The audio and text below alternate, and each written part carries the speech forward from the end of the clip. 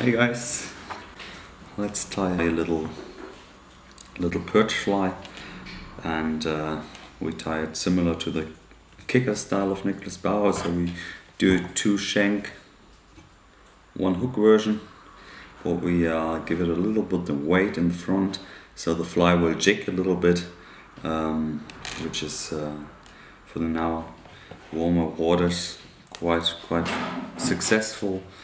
And yeah, let's start tying. So we start with the shank. There's a little tail connector in here for the wave tail, and we start with a tiny amount of super glue on the shank just to close it.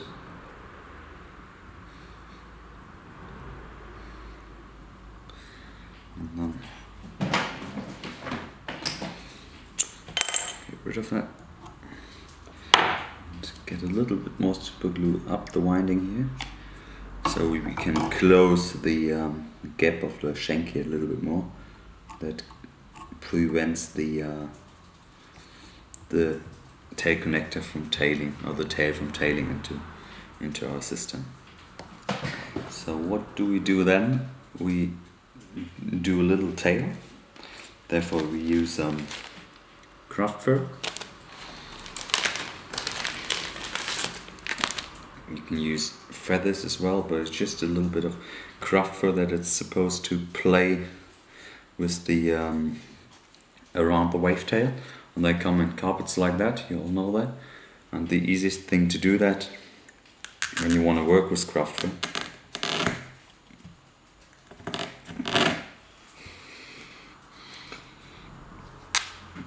is to cut it into stripes like that, because then you're actually able to really easily grab the hairs out of here with the scissors like that. Hope you can see that. So it's way easier to grab all the hair when there's no other hair coming from the sides. Therefore always cut it in thin stripes, and then just cut some off. Also make sure that you use extra select craft fur or fly fur. That's really nice and long, and really keeps the tying simple, and the process, the result looks way nicer when you use good quality craft fur. So when we have the tail in here like that, we want to craft fur to stick around half the way. So we cut it in the right lengths.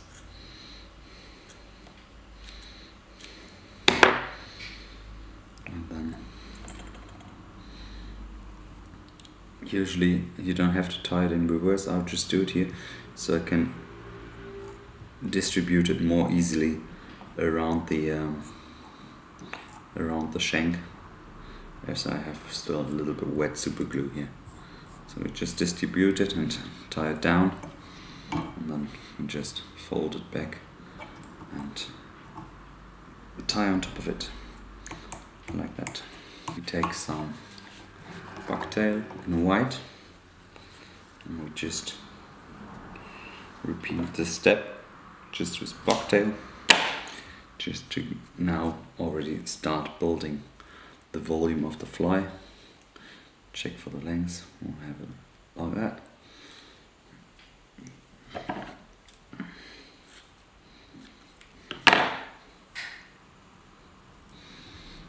Just spread it around.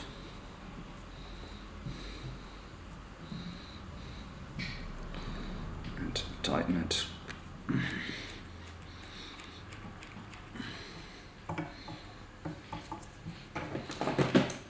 Take your reverse tool, fold the bucktail back, just tie on top of it with some strong wraps, and now we can release the pressure and just form the shape of our head, of our bucktail here, not of the head. And this we secure with some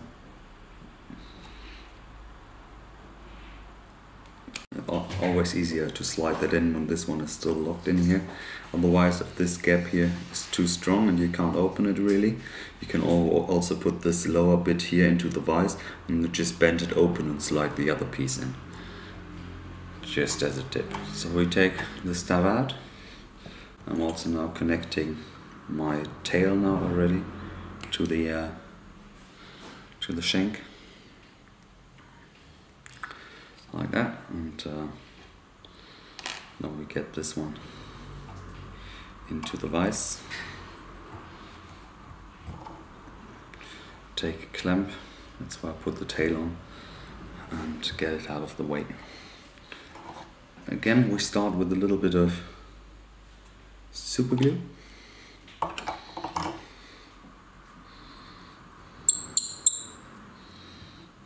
And just close the shank. First thing, to give it more stability. And also here,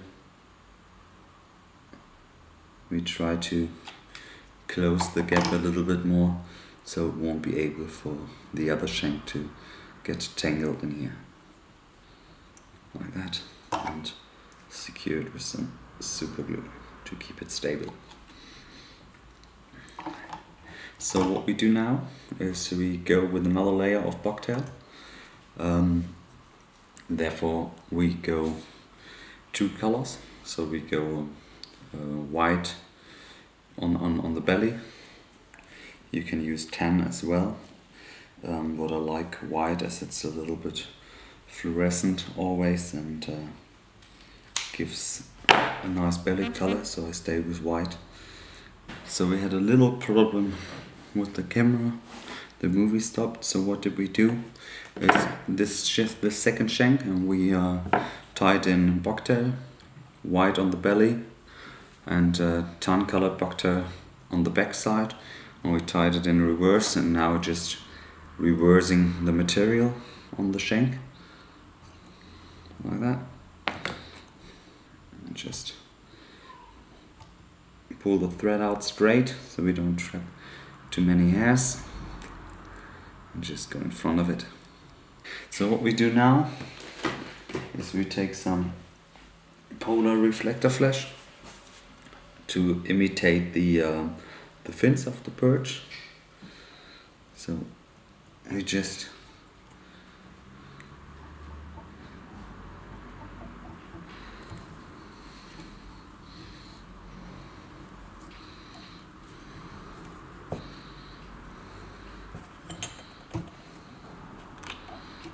go along like that.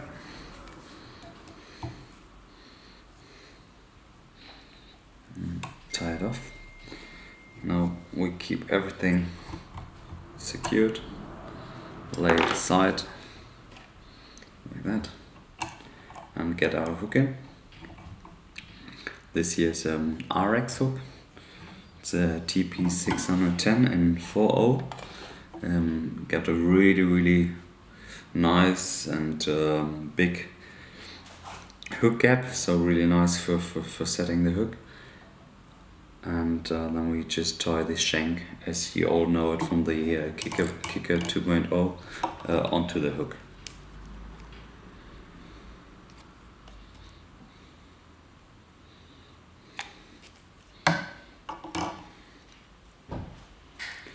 So just put some glue here to secure it.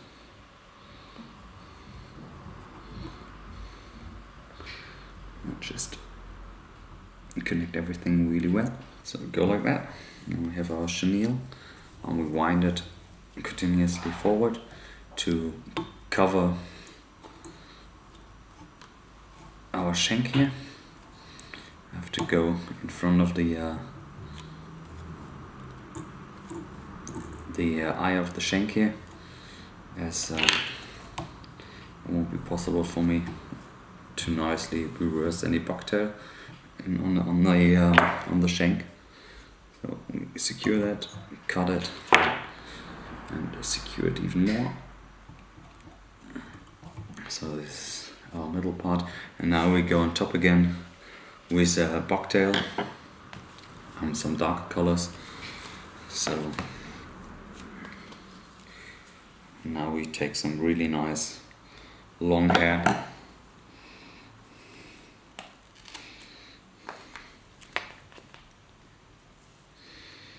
Remove the under fur, the shorter fibers.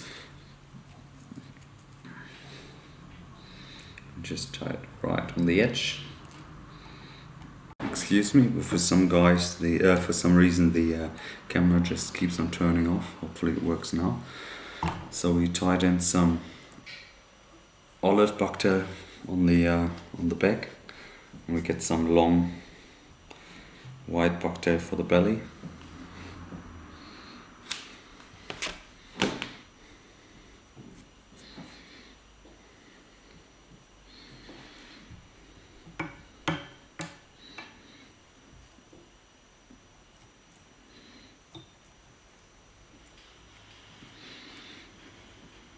Just tie it down, and then this we reverse again and fold it back.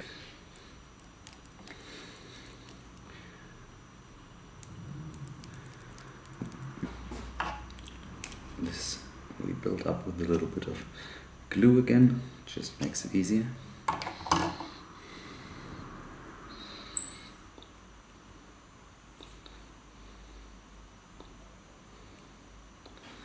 Always takes a while with the thin GSP thread, but now it looks good. So we have one more layer of bucktail, and then we have to form a head for the fly.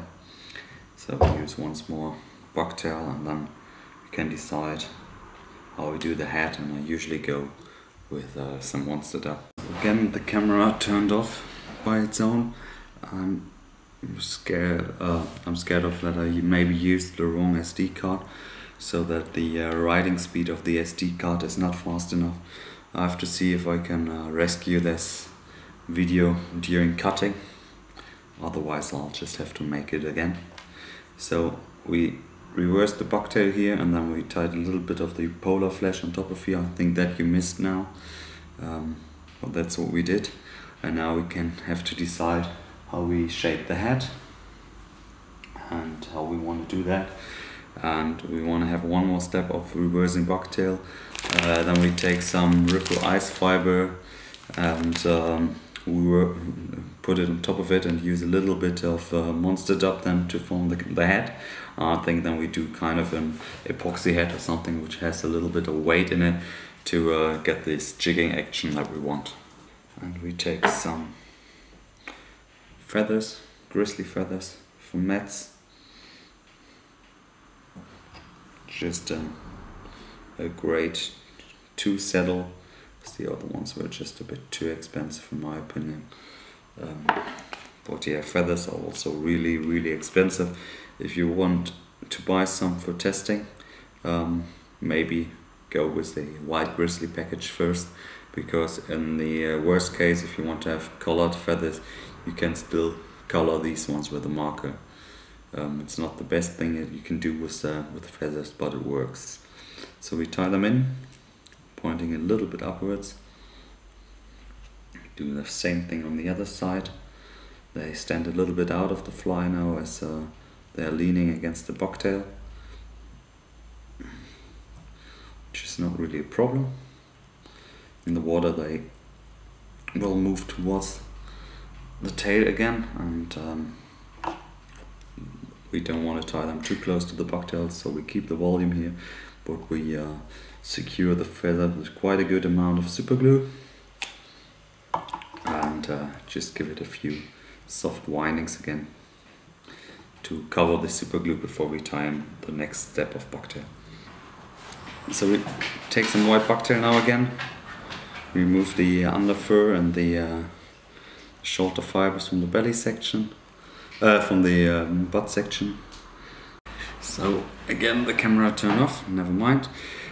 So usually I don't use that much super glue while tying, but with bucktail, when I tie it in reverse, I really like to have super glue to prevent the thread from sliding down the cone, and this makes it possible to really work more precisely on these cones, so I really use some super glue here.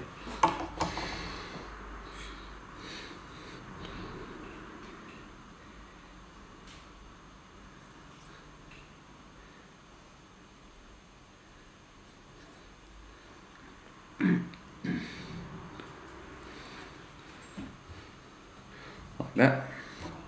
Everything is sorted, and now we have the back standing a little bit higher up. Now it's a little bit too high, but we get it down a little bit more, but we want to have it a little bit higher than the belly to achieve that we have a really high back.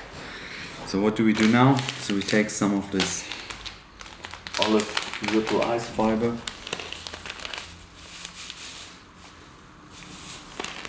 not too much, just a bit, tie it on top of here.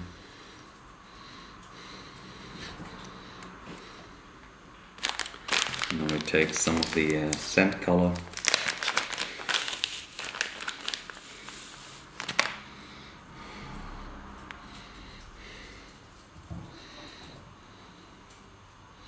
for the belly. Maybe mix it with a little bit of pearl, so it's not completely sandy and a little bit more natural colored. And then we just reverse this one here and tie on top of here. Just brush everything in.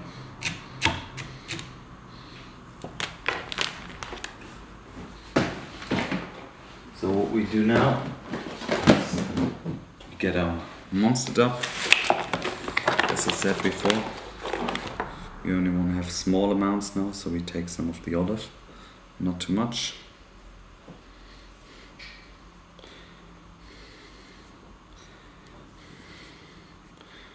Really just small amounts, so the fly will jig a little bit if you use too much material of these thin fibers of any dub, like or naiad or whatever. They have the tendency that the air bubbles are sticking to the high surfaces of the fibers, and this of course lets the fly float a bit. Usually it starts to descend then after a while, but if you haven't used too much. But if you want to have a jigging action, you have really to hardly use any material for the fly, and if possible add some weight in the head section. So we tie in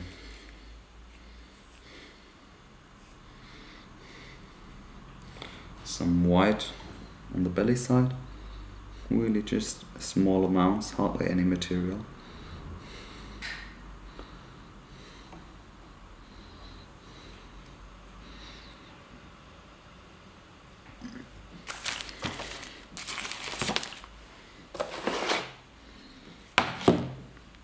And then we take some super glue, put it on the thread, so we're not getting it into the dubbing, and just move it over the top and secure it with a knot. Got the thread, and then we fold the material back with a brush.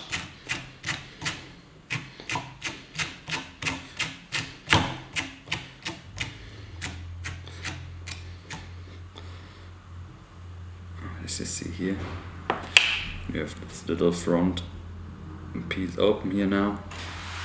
So we put the eyes here as eyes for perch.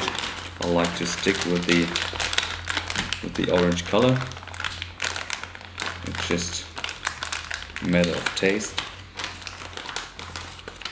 Well, I like it when you use eyes that fit to the fin color and to the tail colors. So we just place the eyes in here like that. So there's glue. Just take a little bit of the E6000 here.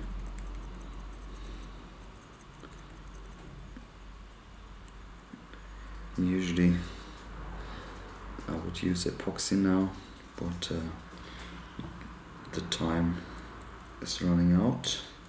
So we use E6000, and then we get the ice in here, and fill the hole with some gulf. So we secured the ice now with the clamp. It dried a little bit, and now we have the shape. And now we get some gulf in it to get it a little bit more solid, give it a little bit more weight. I would prefer some thin man here, but as I said before, it's empty. I hope that the video works out fine, because I put in the wrong memory card and the reading speed is not quick enough, so it always stops the movie. And yeah, that's how it works. So I have to see, and as I can only use the Gulf Fatman here, we probably get some bubbles in the head as well, but it just happens.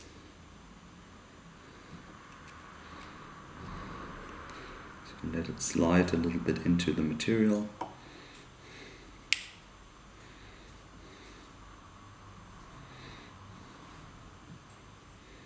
And then we hit it with the light. Just let it cure a bit.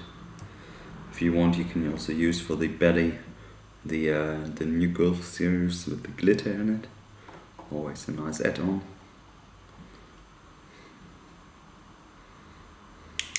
And this is dry. Just give it a little bit more, and now we go on top. Time to get some new thin man.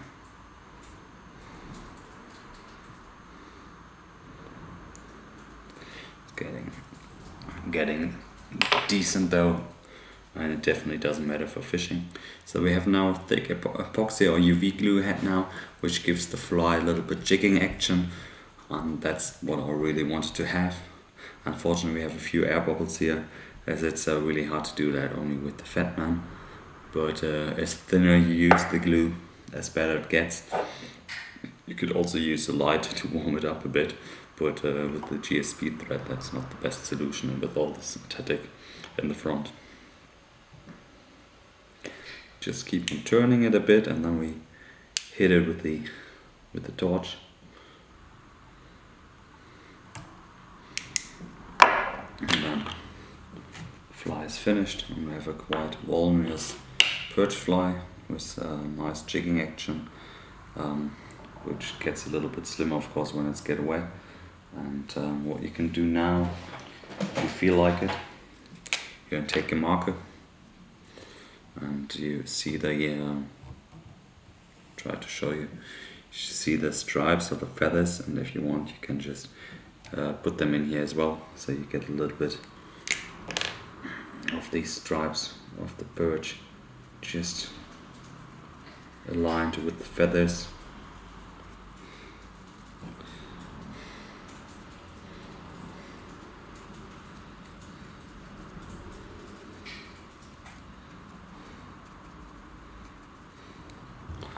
Like that.